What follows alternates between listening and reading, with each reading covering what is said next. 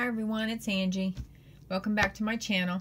I wanted to show you something. I don't know how many of you know this. I've not really seen other people do this much. I used to press flowers for years, and I am not one to want to wait.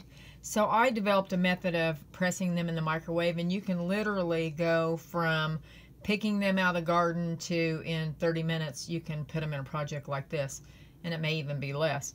I want to show you this tag that I made.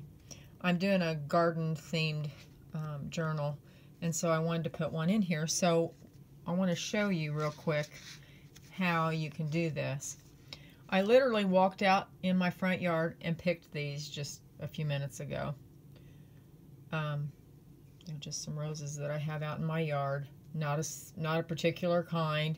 You can do about any kind. You just want something that's got a little thicker petal. They do better. The thin ones seem to be real hard to get off the page.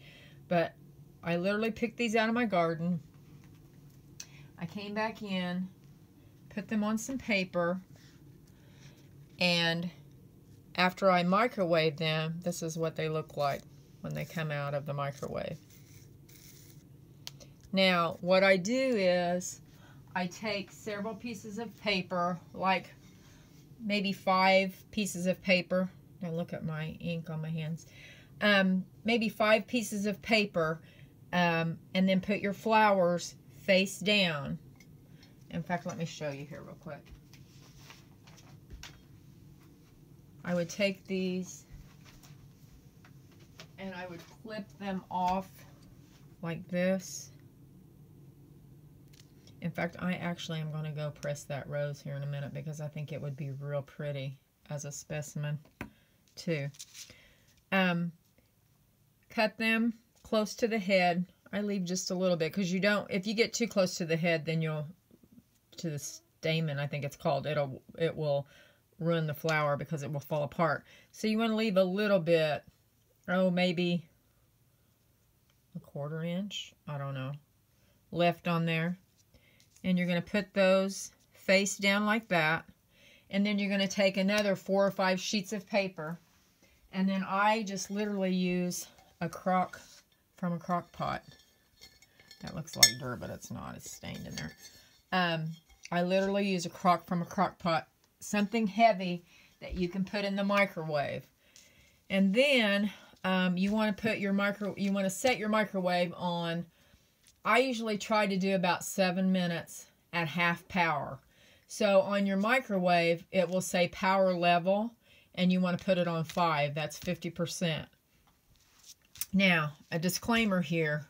I don't want anybody setting their kitchen on fire.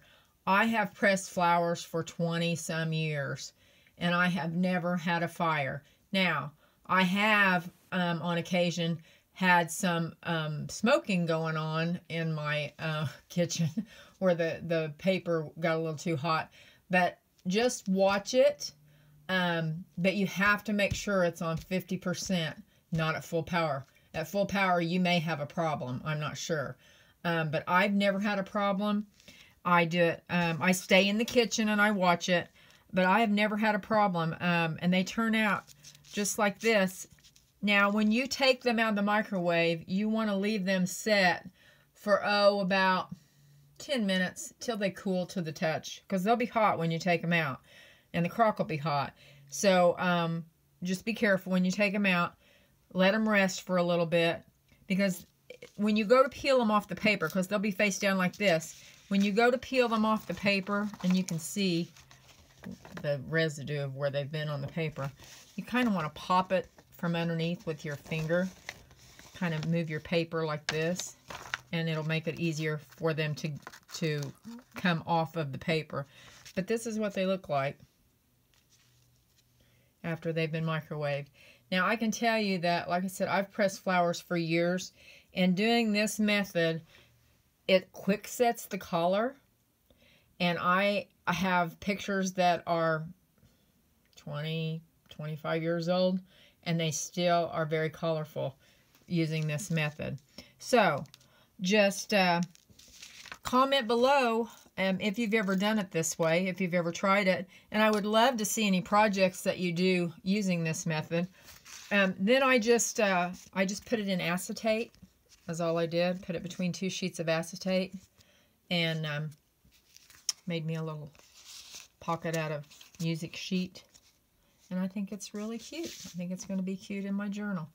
So, don't forget to subscribe to my channel and like this video if you would. I'm trying to build my subby base. And we will, I'll come back and show you. I'm going to put this in a journal here soon. I've about got the journal done, so I'm going to do a flip through of that soon.